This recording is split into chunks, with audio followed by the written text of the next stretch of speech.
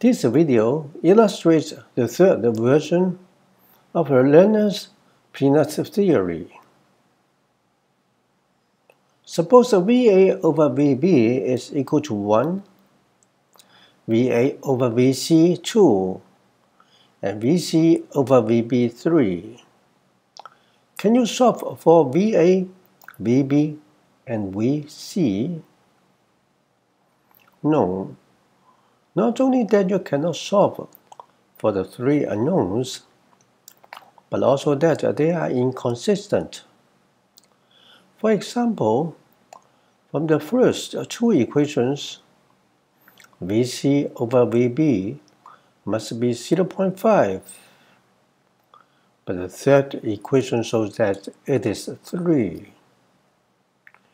Hence, one of the equations looks redundant. Economists suggest eliminating it, but which one?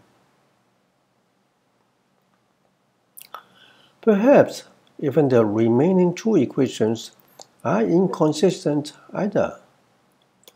For example, the two VA may be different.